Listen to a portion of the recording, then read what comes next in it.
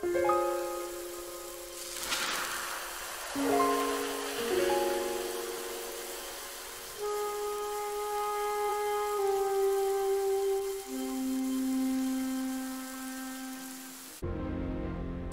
everyone, I'm Alfred. Welcome back to Halo ODST. Halo 3 ODST, technically. Even though, again, this game takes place in the middle of Halo 2. So, it's not easy to see the character of a silent protagonist.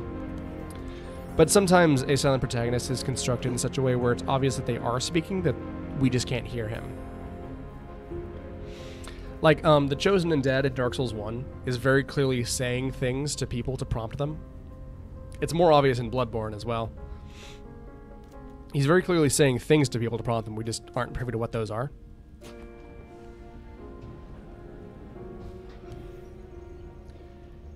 And so, you know, those characters do in fact have character. We just don't know what it is.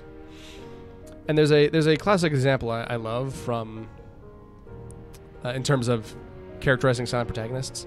In the game Persona 3, the protagonist is silent, but has a bunch of things that you can say in dialogue, which, you know, means that he's only silent because he doesn't have a voice actor to say most of his lines. Only a few of his lines in battle are actually voice acted.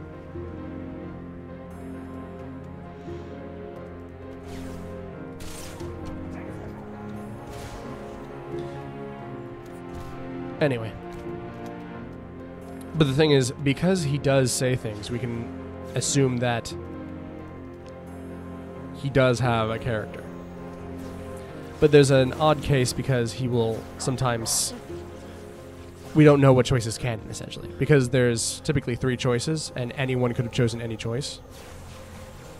Oh, excuse me, everyone. Just ignoring this fight. Anyone could have chosen any choice because, obviously, it's their game to play. I didn't know if there was anyone there, so I just shot just in case.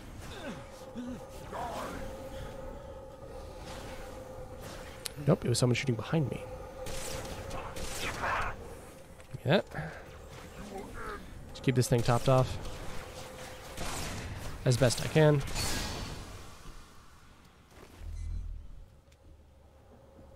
Really? Door won't open?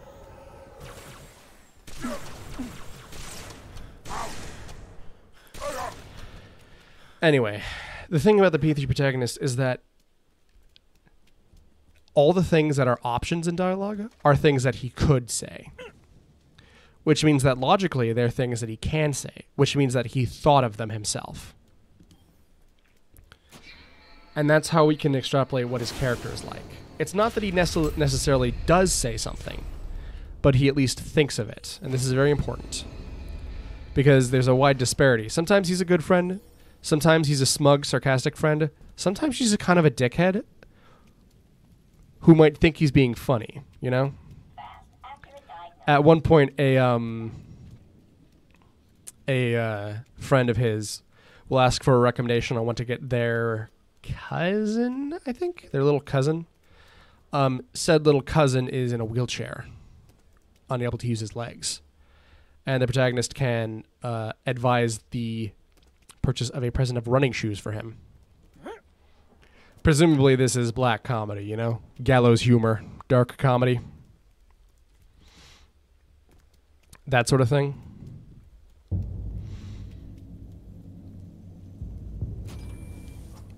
But yes, his character can be extrapolated from all the moments like that. And so even though he never says a word, and the words that he says are chosen by different players, and they can be whatever the player chooses, we still know what his character is like. And so in crossover games, this allows his character to be represented in a certain way.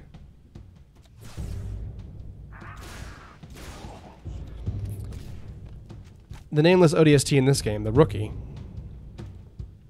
is a similar case.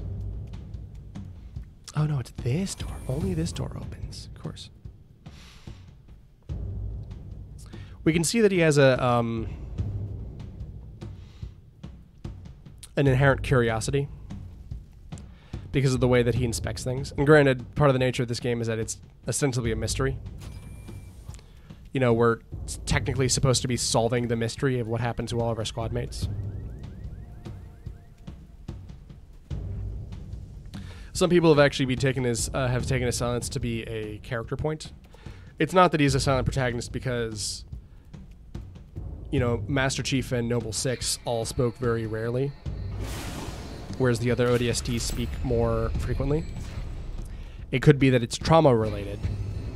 You know, he's taken a head injury or he's had a severe shock. One dead hunter and a living one. If I know my hunter lore, then that means that this one's going to start the fight enraged, which is not good.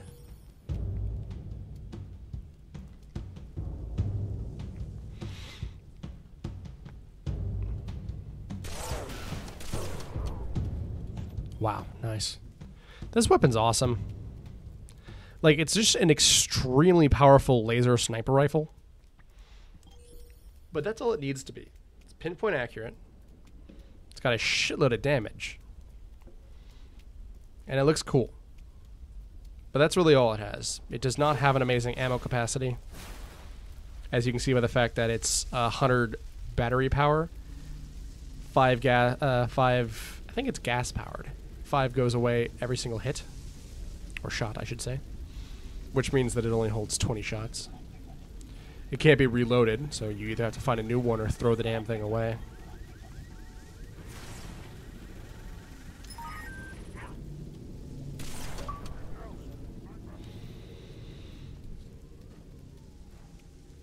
But yeah, in the last cutscene, the way that the ODST skips the burnt detonator on the lake shows that he has somewhat of a sense of perfection, like precision. But he also likely, like he knows how to skip a rock. What does that tell us about him, you know? It gives rise to, like, what did he do? Was he alone as a child a lot? Just skipping rocks in a big lake?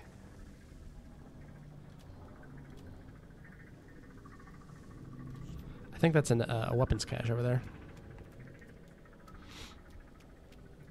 To me, that's what I extrapolate from the character.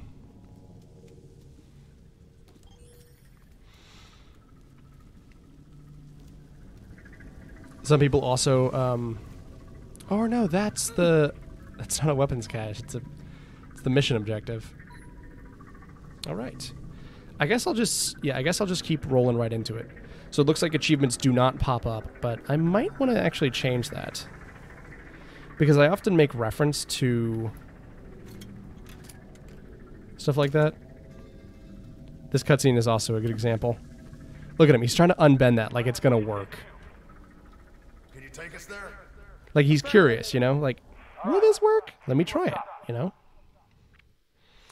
It's something about him, you know? I'm trying to see if I can capture overlays. You know what? I can. I would have to stop the recording. Romeo. New Mombasa Police Department headquarters, 3 hours after drop. Nimbed. Clear? So if I recall correctly, Romeo's the team sniper. Hey, rookie, you out there? Respond. That's an order. So that's Buck looking for me, because, you know, Even that's if he nice. ain't dead, he's lost in that soup. Our comms can't cut through that. Don't give up, huh? What if it were you down there? Just saying. I ain't dead. Romeo being a pessimist. It's a good knack for them to... First stop anywhere but here. The writers of Halo have a... I love the alt colors for the police pelican. That's nice. We're losing her. Watch out! Ah! Mickey, Dutch! Status! Alive or dead, we're pulling them out. You hear me? Oh, that's Noise. I get your back. a good detail. The fact that the sniper rifle actually is missing the bullets that you shot in the cutscene. I like that. That's What about clever. all those Covenant we sidestepped on the way up? Now we Anyway, need to Bungie has a knack for writing characters dialogue in a way that very, very clearly... Thanks for picking such a tall building. I'm really digging all these stairs. Can I turn on...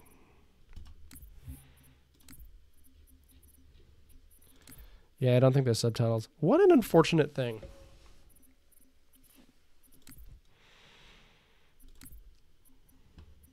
Yep, subtitles are on. Damn.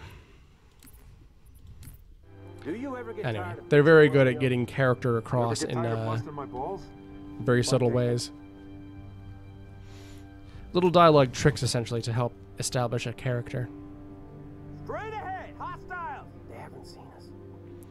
I remember dying here a lot as a kid when I played this. That did it. Shoot and scoot. I remember hearing that line so many times. Holy shit.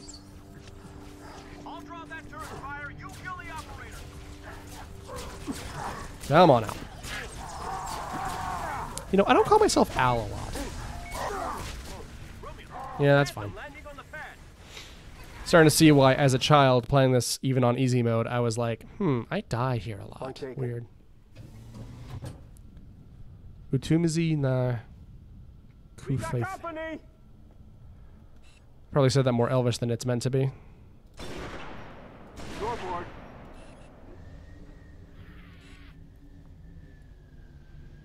That did it. Shoot and scoot. Phantom landing on. I'll draw that turret fire. You kill the operator. Come and get some. Sorry, Chief. They are being blocked by... Oh, I got him. Okay, that's good. You still drawing their fire? Good.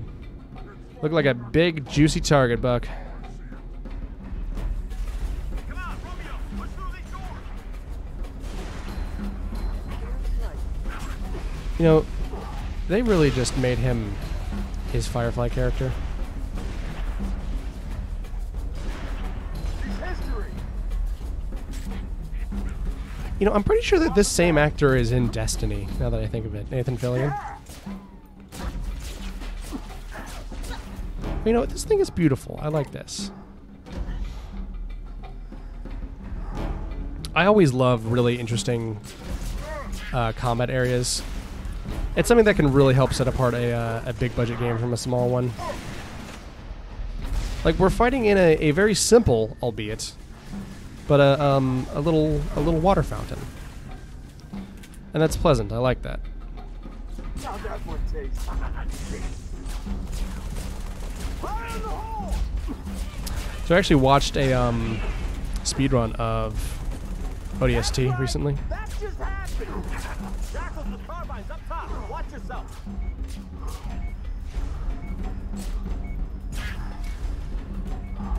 Man, every second that they get a fucking grenade, they immediately throw it to the ground and use it to propel themselves forward. Unless they're in a vehicle, which is always faster than doing grenade jumps.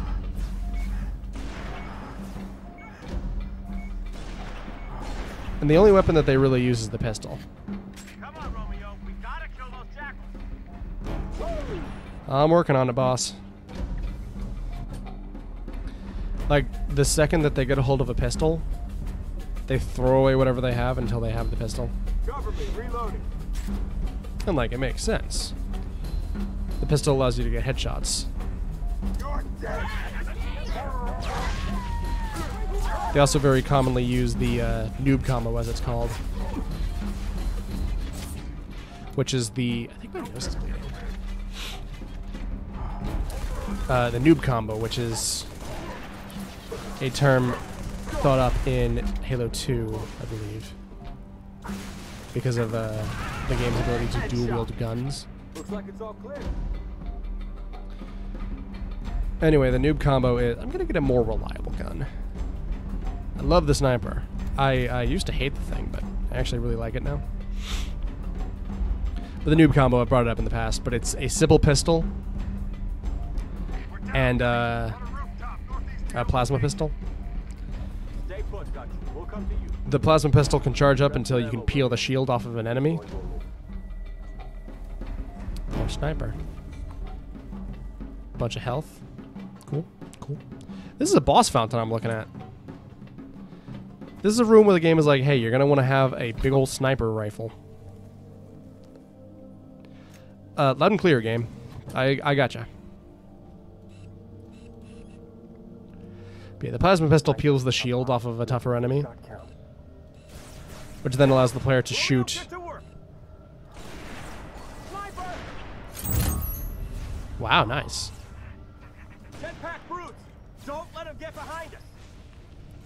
Then allows the player to shoot in a single headshot.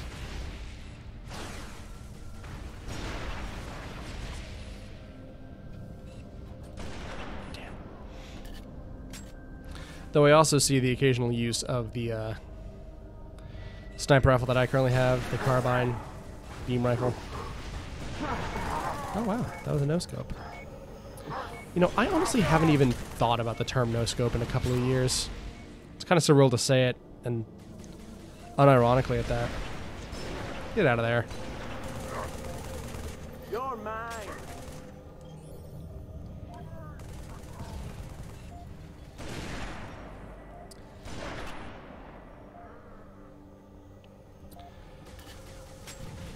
So filming was actually delayed, and by filming I mean me sitting in my fucking chair at, what, 5 in the morning? 6 in the morning? And turning on OBS.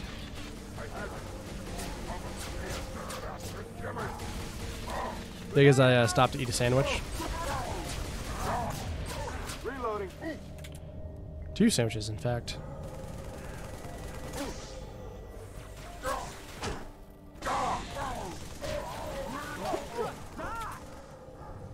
We're out of cheese now. Gotta go to the store again. Man, you got it rough, buddy. Shotgun, though. Don't have an interest in that. I'm role-playing.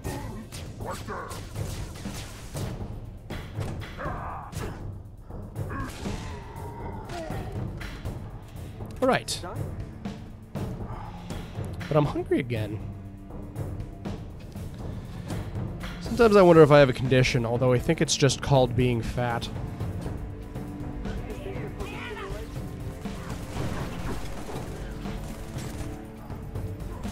Keep pressing. We gotta get to that crash site. I'm working on it, dickhead. Low on ammo.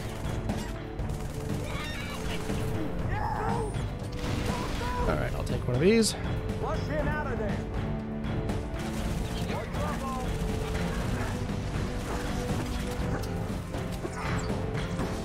You know, if I bought a gun, I'm talking about this again because I'm just thinking about it. Because, like, I love silenced SMGs, but that kind of makes me look like a crazed gunman. You know, if I just had one of those. It's like, why do you need a silencer? Oh, I'm a ODS2 cosplayer.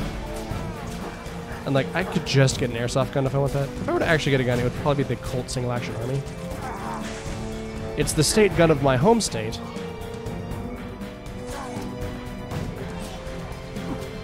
And it's also the weapon of choice of one revolver Ocelot.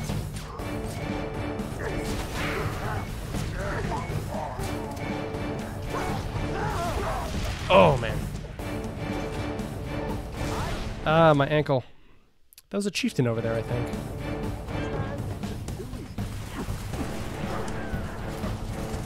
You know, normally I wouldn't bring it up, but I kind of miss how... Jeez. I'm just gonna grab this. Excuse me. I kind of miss how, enemies in this game don't gib. Gibbing or jibbing, for those who watch my Doom LP. Or didn't watch my Doom LP, I should say. Is when an enemy killed in a particularly violent manner explodes upon death. Wow, that sucked.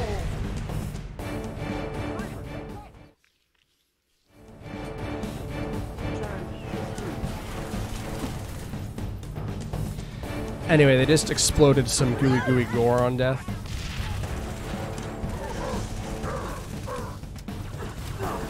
I'm just kind of awful, I think. Split and piercing.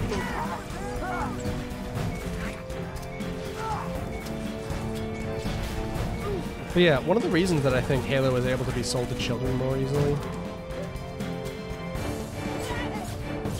is because typically upon death you just fall over with some like red coming out of you.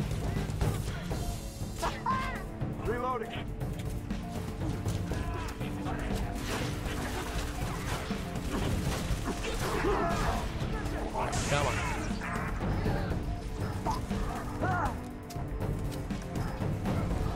Now is a great time to grab this health. I can't believe I want to play this game on Legendary.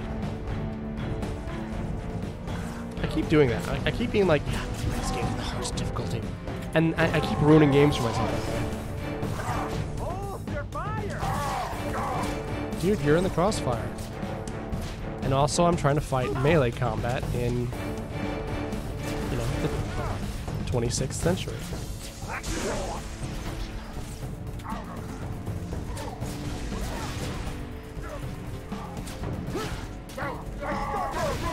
Wow, that could have been...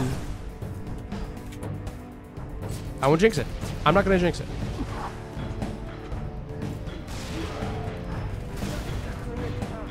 Give me this shit. Because ODSTs don't get slowed down by carrying this thing. I don't know why they do that, by the way. I assume it's to be competitive balance between ODSTs and Spartans, because ODSTs are kind of stronger, as I've been talking about. Or rather, ODSTs are supposed to be weaker.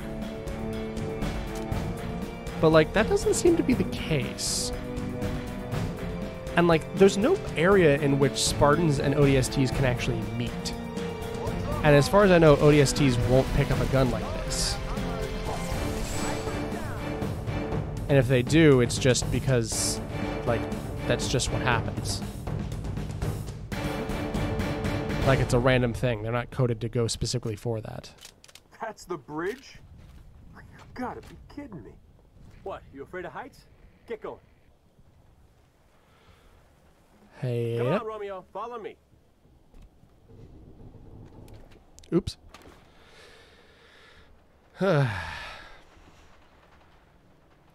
Banshees! I suppose it could be to balance them against brutes, because normally how it works is that elites and Spartans, Sanghelian Spartans, are meant to be like an even match for each other. They're meant to be like, this is my equivalent on the other side of the war, you know? But because those aren't in this game, that's replaced by brutes. So to help lessen the gap between an elite, a Spartan, a brute, and an ODST, that's what they did. And because you do always run into brutes, even though you don't run into Spartans or elites, you have the buffed walk speed. All in all, I don't know what the deal is.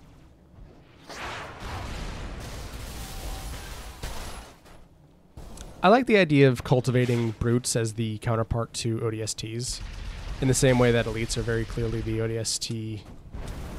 Sorry. Oh, I got it. In the same way that Spartans and elites are counterparts to one another. Nice. Big ol' hail of lead. Bird's wasted. Lost the pilot on impact. Rest of us are okay. Not for long. Phantom's inbound. Why am I Hey, the not team's surprised? basically almost all back together, Pick though, your so that's turret, cool. Romeo, conserve your ammo. This is gonna get hot. That weapon he's shooting there is a missile pod, I believe? Yeah. It's another turret, which means that it has infinite ammo until damaged or ripped off its stand by a player. It's like a stronger rocket launcher that can also lock on to things. This song is great. Yep.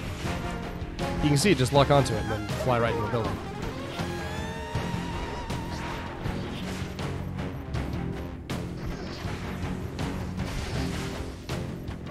I think I need to wait to let it actually find its target. You know? Now that I'm thinking, it might actually be weaker than a... Wow.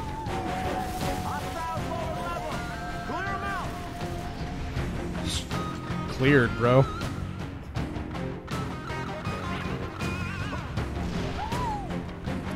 I really like this level, thinking back.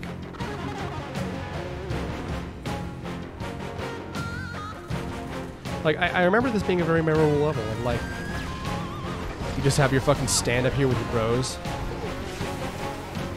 Phantom, dead ahead.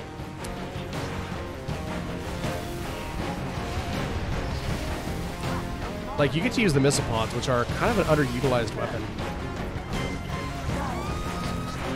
Like, you don't really get to see them. I can't even remember if I've used them in another LP.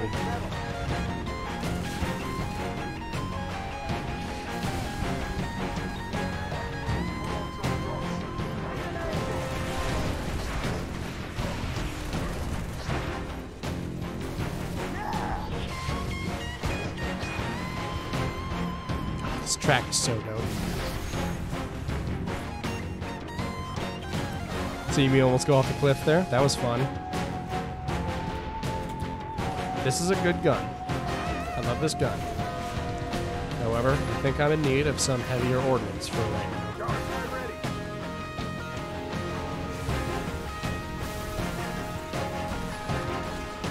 So, on my first occasion, I will swap this for the Spartan laser that I remember seeing somewhere but have now lost.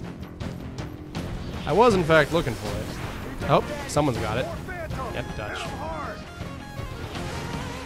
You know, why don't you keep that then, buddy? Heavy metal. Oh, there's a Spartan laser. Okay, I thought I saw it.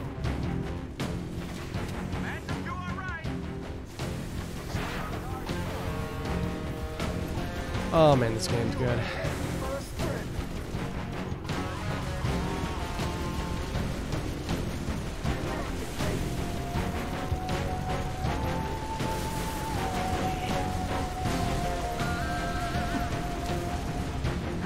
You know, it would be so like me to have ODST be my favorite of the Halos.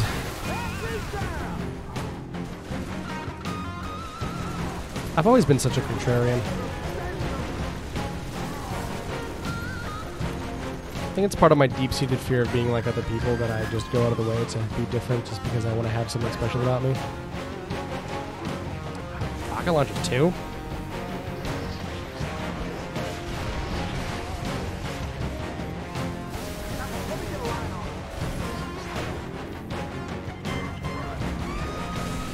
I'm barely talking here because I'm just having such a good time with the level. Like, this track's amazing. I don't know what I can even say about it.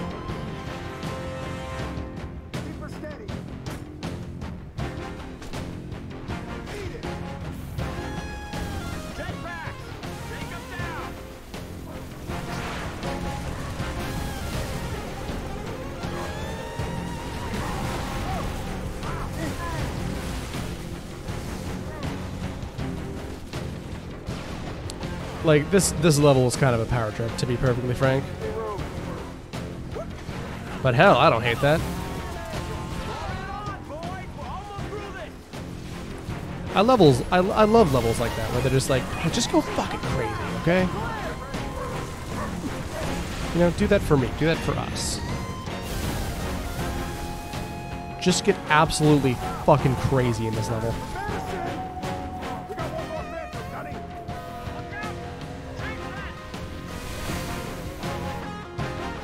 Hey, I did it. Oh man, this guy's so cool. So this animation upcoming is very important. You notice that he spins it around for maximum pain, but the sniper rifle took the shot. Okay, so this animation is important.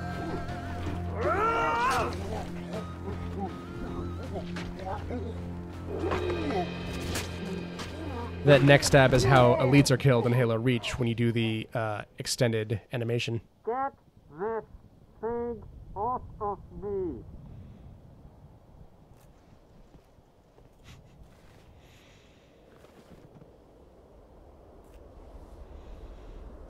Oh, I love how it's just clipping into his neck. Oh yeah, our friend's dying and I'm being cool. How bad? Not good. Dude, it went right through the plate on his chest and a sniper rifle, and you can see blood through it. It's all right. And also, it's a spike on the end of a hammer the size of a cinder block. Buck be like, I know a place.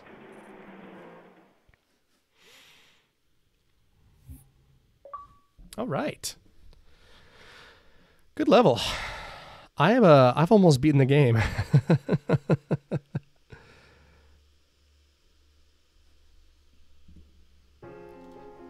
I guess I'll do my outro then, huh?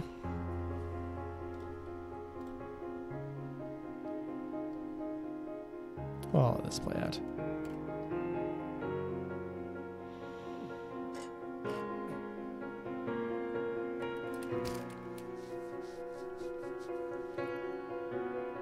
All right.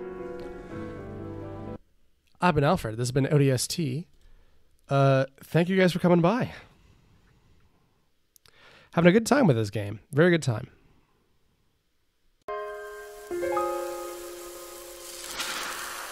Yeah.